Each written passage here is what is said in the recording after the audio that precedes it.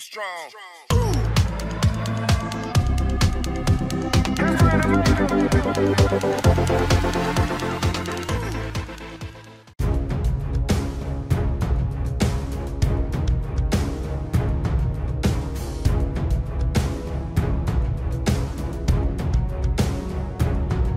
The Philippines Department of National Defense, DND, was reported to have awarded a tender for the construction and delivery of 2 new landing platform docks, LPD, for the Philippine Navy, PN, to Indonesian state-owned shipbuilder Point Pal, Persero.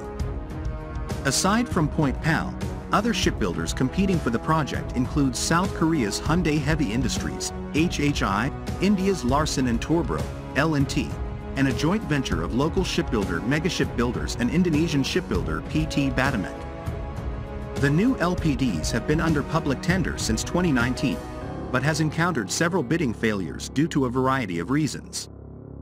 According to the technical requirements released by the Department of National Defense, DND, the LPDs are at least 120 meters long, has a maximum speed of at least 16 knots, a maximum displacement of at least 7,200 tons, powered by 2 diesel engines, and has a maximum range of at least 9,000 nautical miles, and has a helicopter landing deck capacity for at least 2 10-ton naval helicopters, and a hangar for 1 10-ton helicopter. The Philippine Navy currently has 2 Tarlac-class LPDs operational and were also built by Point Pal, although it has expressed to acquire more LPDs to replace World War II-era landing ship tanks, LST, that are scheduled for decommissioning soon. PT Pal previously released a design that it has offered to the Philippine Navy, which is 123 meters long and is said to be an improved version of the Tarlac class.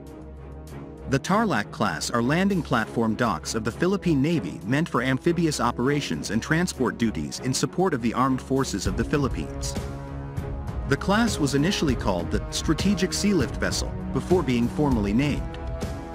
The ships will also double as a support platform for humanitarian and disaster relief (HADR) and search and rescue (SAR) operations. 2 ships were constructed by the Point Pal Indonesia based on the Indonesian Navy's Makassar class.